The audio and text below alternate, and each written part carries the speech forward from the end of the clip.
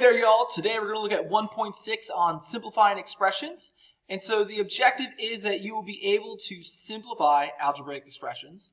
And that meets the standard ASE 1, interpret the meaning of coefficients, factors, terms, and expressions based on their real-world context, and interpret complicated expressions as being composed of simpler expressions. And so we're going to be using this standard a lot as we go through this semester.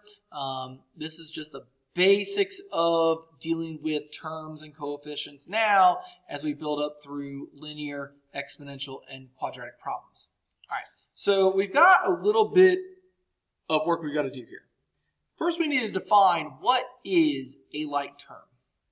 And so like terms are terms that have the same variables, including the exponents.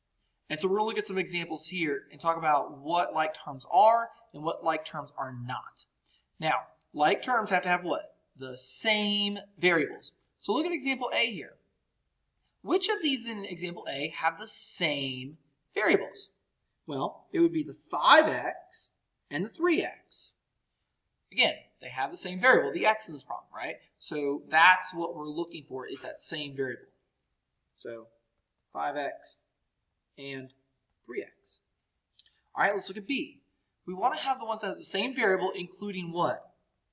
Including the exponent. And so in B, don't get fooled here. The ones that are like terms are the ones that will have the same exponents on the same variables. And so in this case, it's the x squared and the 8x squared. Because I have an x, and in both of them, the power is squared. And so x squared and 8x squared. All right, let's look at C. I got negative 2y, negative 2, and positive 8. Again, to be like terms, it has to have the same variables. This one has a y, but are there any others that have a y in this problem? No. So let's look at the other two. I've got a negative 2 and a positive 8. Neither of those have variables. And so guess what? They have the same variables. They have no variable. And so negative 2 and positive 8 are the like terms.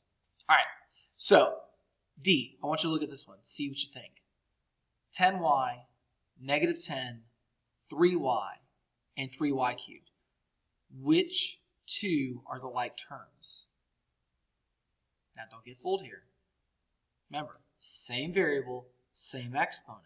So which one is it? If you said the 10y and the 3y, you have that one right. Because it needs to have the same variable with the same exponents. Yeah, there's a 3y cubed back here, but there's no other term with a y cubed term for me to look at, right? And then the negative 10, there's no other constants for me to deal with. Remember, constants are numbers that don't have variables, okay?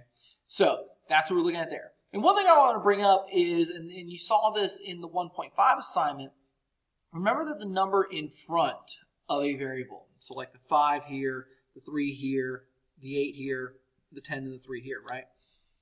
What do we call those numbers in front? Remember, that term is coefficient. And the coefficient can be different to be like terms, but the variables must be what? The same. So I have this table here of information, and it's already been filled out for you, but I want to go through the different properties, and these are properties you should have seen before, so this should be review, but I want to have it here for you, okay?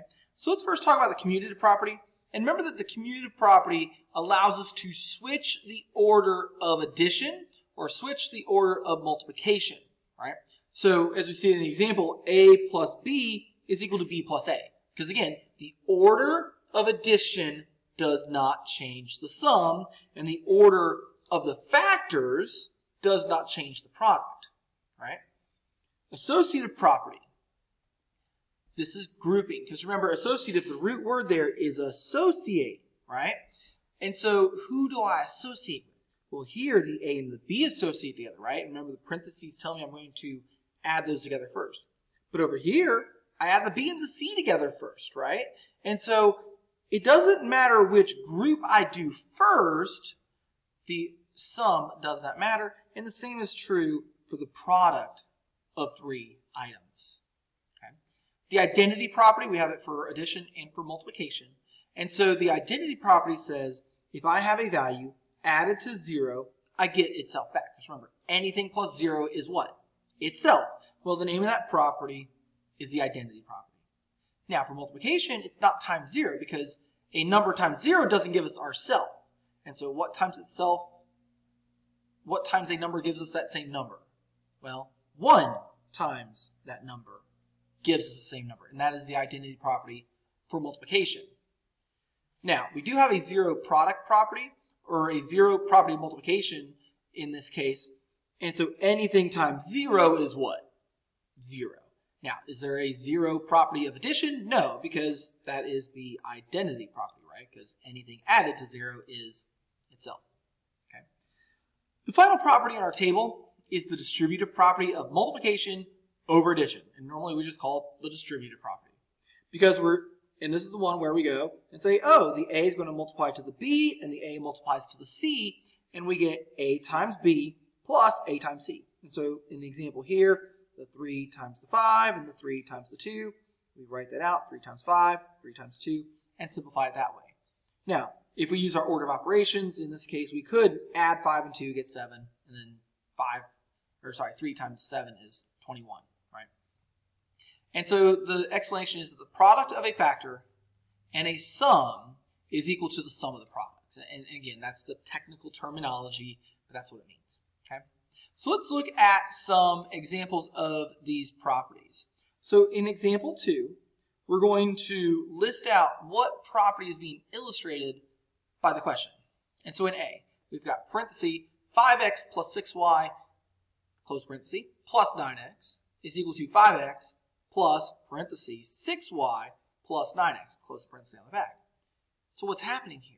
Are things switching order? Am I distributing? What's going on? Well, the 5x is still first in both sides. The 6y is in the middle, the 9x is in the back. So it's not commutative. Something hasn't moved, right? What's changed? Where the parentheses are, right? And that is which one? Associative. So this is the associative property. And I will warn you, do not abbreviate associative to 3 letters. Again, do not abbreviate the associative property to only 3 letters. The associative property of what? Which operation is this over? It's over addition. So the associative property of addition. So let's look at B. 5x plus 6y plus 9x is equal to 5x plus 9x plus 6y. So what's happened in this one? What has changed from the left side to the right side? Well, if we look at the back side of each of these, the left side and the right side, we see that the 6y and the 9x has done what? Shifted places. And so which property allows us to shift the order of this operation? Commutative. So commutative, right? And the way to remember that this is the commutative and not commutative is that you commute to work, right? Or you commute to school, and so commute is the root word there. So the commutative property of addition. When we look at C, 8x times 7x is equal to 7x times 8x. What's happening in this one? There's parentheses involved, right? But am I really changing the grouping here? No. I'm changing the order. So it's the what? Commutative property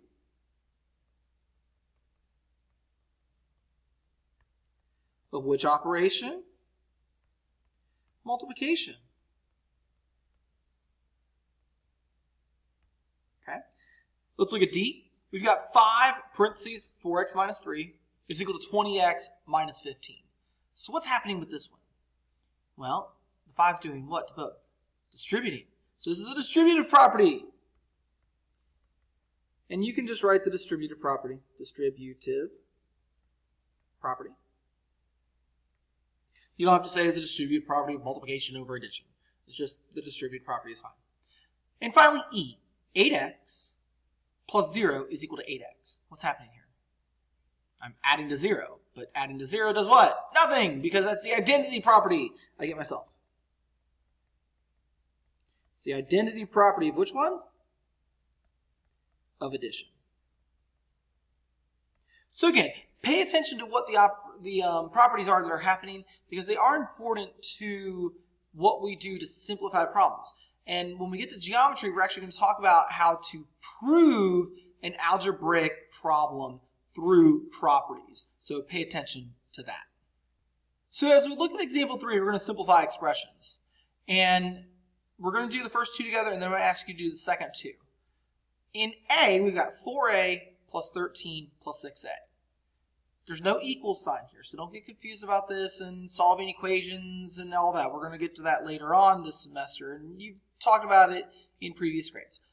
This is just an expression, so we do what it says. Now, we could go and reorder this and put it in the right order and put things together, and sometimes that helps us. So I could reorder this through the commutative property as 4a plus 6a plus 13, because again, the commutative property allows me to switch the order of addition, and it's still the same thing, right? So what is 4a plus 6a? That is 10a. And remember, when we're adding like terms together, the variable doesn't change, right? So 4a plus 6a is just 10a. We don't add an extra a in there and make it 10aa or something crazy like that. It's just 10a. And then we get the plus 13. Okay. In B, what's going to happen here? What property is being shown? We've got to do what? Distribute. And so 7 times x is 7x. And 7 times the negative 4, because this sign attaches to the 4. So 7 times negative 4 is negative 28. So again, we're just using our properties to be able to simplify expressions. So I want you to pause the video in a second here and do C and D, and then come back and we'll look at the answers to D. So pause right now. All right, let's look at C and D. So we got negative 5. What's going to happen here? We're distributing. And so we've got negative 20y. Negative 5 times negative 1, that's negative times a negative, which is a positive. 5 times 1 is 5. That's as simplified as it can go. We can't add these together because they're not like terms. Negative 20y plus 5, final answer. Okay. Second one here, we've got to distribute. And so we get 16x plus 40. The minus 3x is still out back. We haven't touched that yet. But now we need to combine the like terms. And so remember, they're on the same side. There's actually no side here. So we can commute this. And so we get 16x minus 3x is 13x plus the 40. Again, that's the final answer there. So again, don't get overstressed about this. Combine your like terms. Use your properties to simplify this to the best you can. Again, it's not going to come out to one single number, so don't stress over that part. So let's look at our final example here on applying expressions. Kitchen goods are on sale for 35% off the regular price. Additionally, all goods are subject to an 8% sales tax and a $10 shipping charge. If C represents the original cost of the toaster, its total cost can be found using the expression 1.08 parentheses, so times 0.65C close parenthesis plus 10. We're going to find the total cost of the toaster if it originally cost $45. So all of this information here, here, and here is already in our expression. Now, as we go on and we look at section 7 on writing expressions, you're not going to be given this part. You're going to have to write it yourself. Today, you're given the expression. Tomorrow, with 1.7, we won't do that. You'll have to write it yourself. Okay?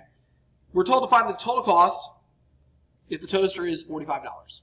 So, where does that go? That goes in for C. So I'm going to get 1.08 times 0.65 times the 45 plus 10. Okay? So we're going to simplify this using order of operations and then get to how much this toaster cost. So first we're going to multiply inside here. So 1.08 and 0.65 times 45 is 29.25. The plus 10 is still out back. Our second step will be to multiply the 1.08 times the 29.25. When we multiply the 1.08 to the 29.25, we get 31.59. We still have that $10 out back, and so adding 10, we're going to get 41.59. Now, this is a word problem, so the total cost of the toaster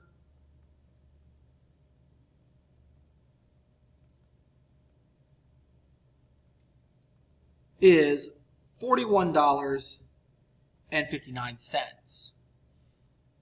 And remember, word problems require what? Word answers. Okay? So, as we look at part B, where does the coefficient of 0.65 come from? Now, think about what we've got. Was there anything that had 0.65 anywhere in the word problem? No. But what might relate to the 0.65? If you look, we've got a 35% here, right? But it's 35% what? Off. What is 100% minus 35% equal to? That's equal to 65%. And remember, percents we need to convert to what to be able to use them? Decimals or fractions. And if we convert this to a decimal, it is 0.65. So where does the 0.65 come from in this problem? It is the cost, it is the sale percentage of the item, right? So again, it's not how much we've taken off, it's the final amount of the item. Okay, so 0.65 comes from doing 1 minus 0.35, or what we did up here, the 100% minus 35%, and represents the sale price of the item. Okay, so that's it for this lesson. We're one section away from wrapping up this first unit. So again, be sure you're making progress on your assignments and your lesson videos, and I will catch y'all